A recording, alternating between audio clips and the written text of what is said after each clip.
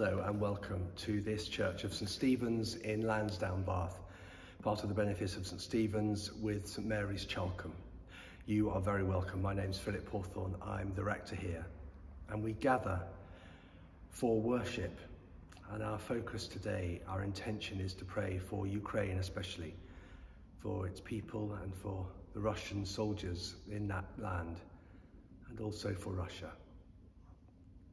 Wherever you're watching this service and whenever you're watching, you are welcome. God draws us together by the Holy Spirit to be together.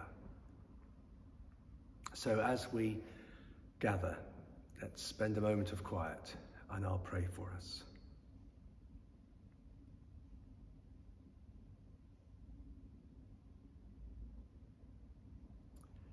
Be present, Lord Jesus Christ.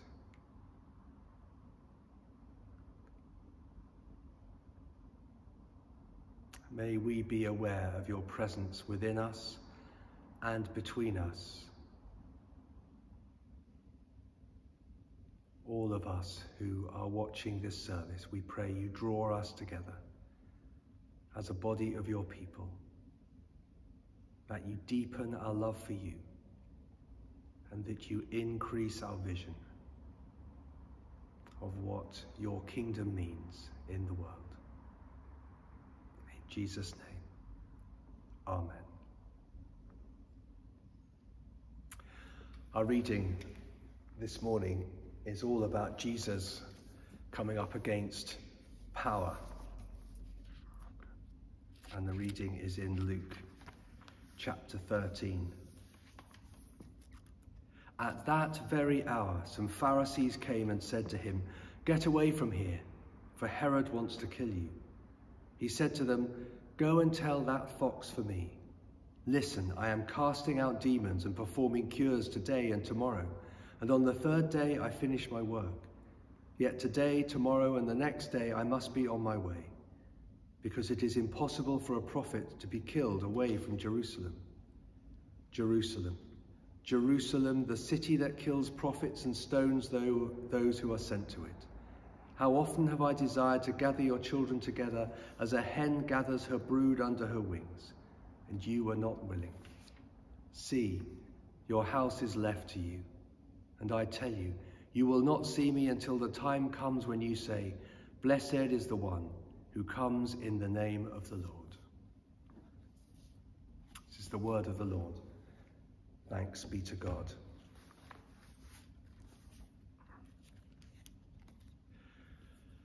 I've been spending some time this week in black and white. I was thinking about the 1976 public information film where a man walks into the road and is hit by a car. And the film cuts to an image of a peach being smashed by a hammer. It was a very successful campaign about road safety. And I was thinking about this on Thursday when I, like many of us, saw that horrific picture of the pregnant, injured woman being wheeled on a hospital trolley through the remains of the hospital at Mariupol. Yet another image that we don't know what to do with. We look and we look away. And at times it can seem that it's beyond even prayer. Our comfort here is far away from those shattered and shrapnel-spattered walls that we see on the news. The passage we've heard from Luke's Gospel is interesting. It pits Jesus up against the full force of the Romans, the kingdom of God and the kingdom of Rome.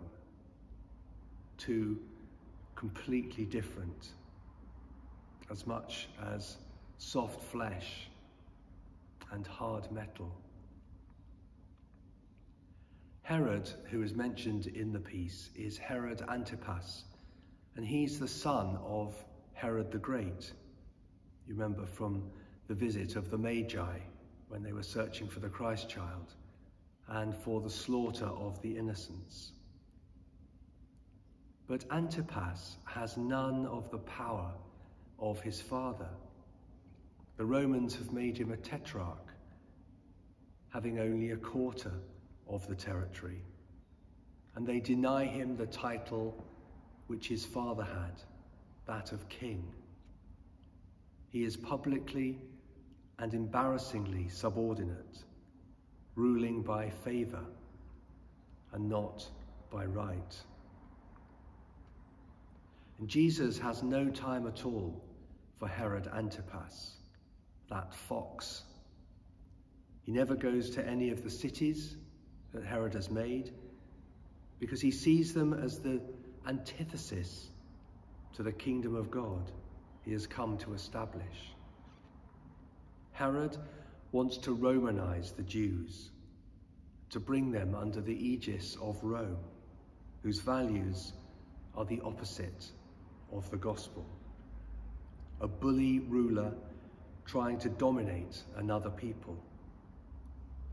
I wonder where we can see that in our present time. It would be very easy now to point out the parallels between a stone-hearted ruler then and a current one we might think of. Easy to point out the cruelty, the violence, and the inhumanity that we've seen every day for the last 16 or 17 days. The burned shells of civilian areas, the attacks on promised safe corridors for refugees, the devastated hospitals and schools and public buildings, the cheating of the Russian soldiers pretending to surrender, then opening fire as Ukrainians approach to take them prisoner, the jaw-dropping lies out of Moscow, saying there are no Russian attacks on civilians. Rather, it's the Ukrainians shelling their own people. It would be easy to say all that, but that would be to miss the point of what the kingdom of God is all about, of what Lent is all about. At the heart of Lent is reconciliation. As we seek to be reconciled to God, it gives us the strength and the faith to seek that in our lives and for the world. In contrast, the heart of stone seeks separation, fears differences, marginalizes, demonizes, hangs on to injustices they perceive from the past, wants to dominate and to control. And that's how Herod feels about Jesus. The heart of reconciliation, as God intends, starts by looking within, then looks out in humility and hope. This is the Spirit's work of empathy. Paranoia and hatred are Herod's weapons. Prayer and love, the weapons of the kingdom. In praying for Ukraine, how do we approach this sometimes seemingly impossible task? Lucy Winkett, talking on Thought for the Day on International Women's Day this week, reminds us of women in Ukraine and also those in conflicts in Myanmar, Syria, Iraq, Yemen, Central African Republic, and on, who have suffered the horror of war as civilians. And she said this: Christian spiritual practice has a way of demanding that I pay attention to this suffering by encouraging deep connection to it. And she cites a Russian Orthodox monk. Part of Christian commitment is to keep your mind in hell, but to despair not. Both of these halves are important, she says. Don't look away. Go to that hell in your imagination, and at the same time, do not despair. So alongside practically donating and supporting, I commit to this, to imagine, to pray, to insist that those in Ukraine each remains a mysterious and precious soul, not a statistic whose distress I have witnessed, and that I will remain forever stricken, complicit in the knowledge that this cruelty is part of our shared humanity, and to say that I am you, you are me. There is no them, there is only us.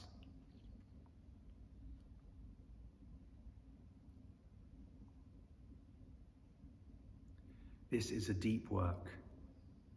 This is a hard work, not in any way an easy option, not weak nor soft. This is a work that, rather than finding strength in demonizing the other, begins with the self and finds strength in the recognition of our own vulnerability, our own weakness. We pray not just for peace, not just for victory over tyranny, but first we pray, Lord, have mercy on me. Lord, have mercy on us. Luke tells us throughout his gospel that us is what Jesus comes to bring. He tells of a peasant girl bearing the seed of Christ and worshipping and magnifying with all her soul. Detested shepherds being the first to see the newborn baby. A prodigal and insulting son returning to full forgiveness. A hated Samaritan showing the generosity of the kingdom of God. A crucified thief finding he will be in paradise. He speaks that he comes to bring good news to the poor, sight for the blind, release for the oppressed. And today he speaks of being a mother hen, gathering her brood under her wings. Bishop Michael Curry says, as the good news of Jesus is declared and the Holy Spirit of God is poured forth, a new human community emerges from the great variety and diversity of humanity. In other words, the us together in Christ. Not them, us.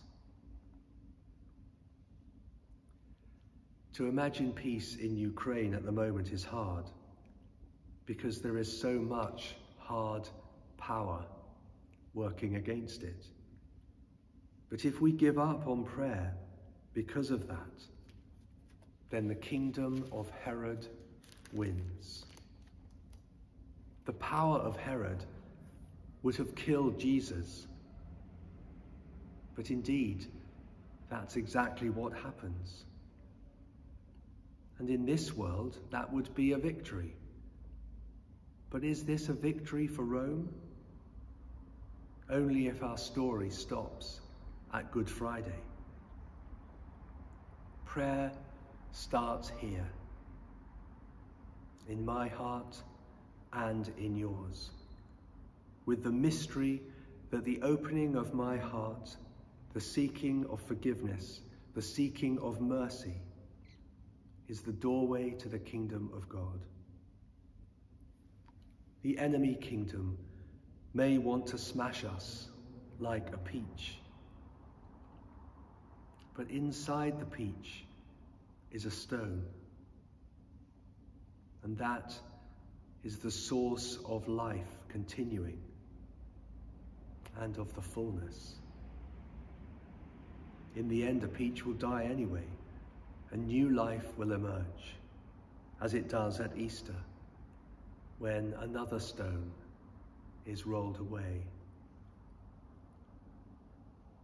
To seek a heart for God's kingdom is to choose not to put our energy into hatred or fear or despair, but rather in our weakness, in our not knowing what to do, to start with the simplest of prayers, the Jesus prayer. Is part of a short prayer cycle that I say every day at 12 noon. It's familiar in the West. We use the essence of it in our prayers for Ukraine, but it has its roots in Eastern Orthodox spirituality. Lord Jesus Christ, Son of God, have mercy on me, a sinner. Lord Jesus Christ, Son of God, have mercy on me, a sinner.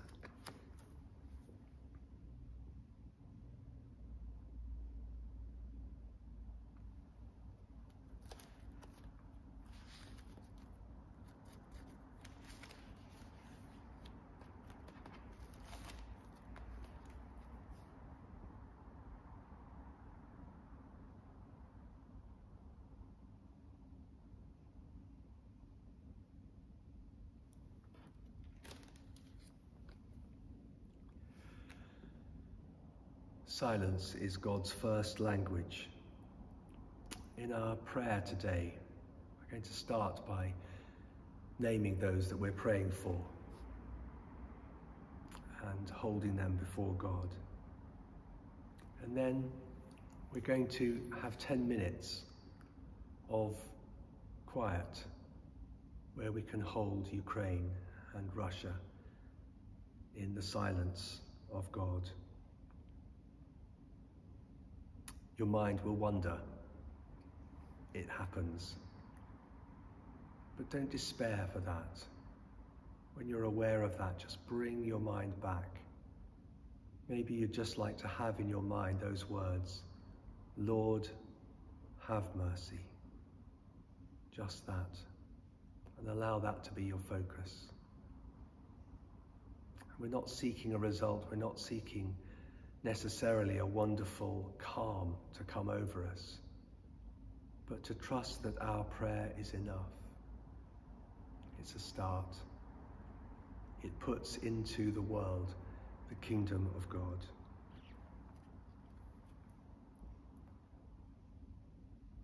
So let's pray together. As we pray for the wider world, and we pray for a healing for our planet from what's leading it to climate change.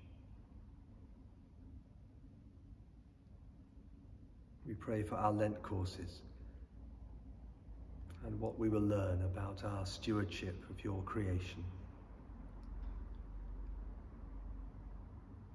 And we pray for those on our minds and heart in our benefice this week. For Margaret Knowles, for Tony, for Peter Culverwell, for Bill and Sally and Muriel, for Caroline, for Simon, for Diane, for Lorna and Emma and Eowyn. And some space now for you to hold those on your mind and heart at the moment.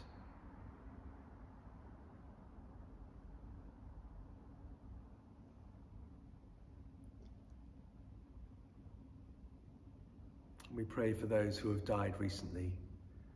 Especially we pray for Hilary Buchan from St. Stephen's, who died this week. We pray for Malcolm and all the family. Pray for Alison Bagley, whose funeral was on Friday last, and her family, Ellie, Peter, Jane and others. And we remember those who've died recently, John Harrison, Bob Dre, Edward May and Gay Byers. So now we come to our silence for Ukraine and for Russia and for peace. And we ask mercy for those wars that we've not prayed over as much in Chechnya, Iraq, Myanmar, Yemen and Syria. I'm going to say the prayers that we've been praying in our churches, and for the bidding, when I say Kyrie eleison, please respond, Lord have mercy. God of all nations, we cry to you for the people of Ukraine. We thank you for their roots, identity and courage in the face of such aggression.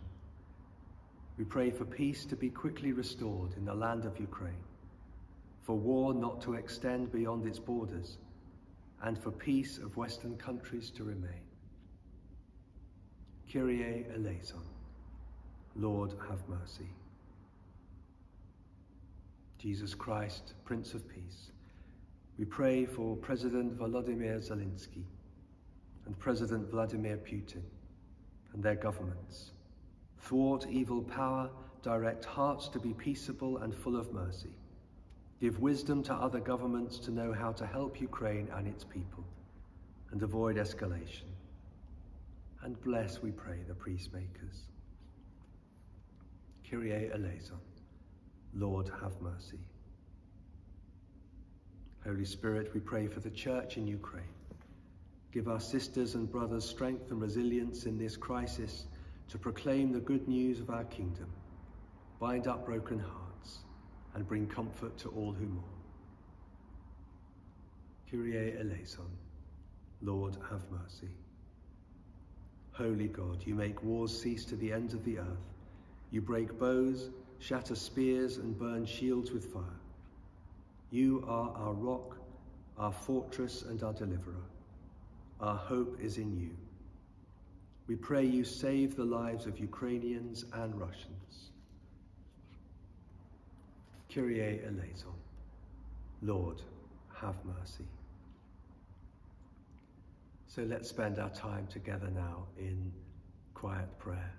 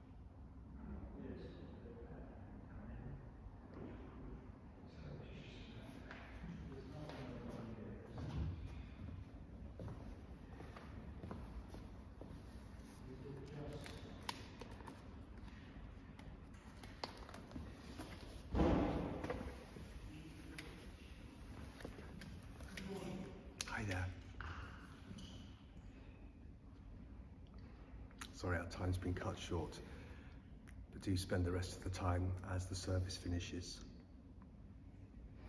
Don't forget, our Lent course starts this week, so do look on our website for details of that. And in the fortnight, we have Mothering Sunday here at St. Stephen's and also at St. Mary's, but a big all-age service here. Please encourage others to come to that as well as yourselves. And we have our Easter services being announced this week as well. And the one to note particularly is on Maundy Thursday, our Cook for Ukraine Agape Supper. That needs to be booked in advance, so please look out for the details of that. Now go in peace to love and serve the Lord in the name of Christ, in the name of God our Creator, and the name of our abiding Spirit. Bless you.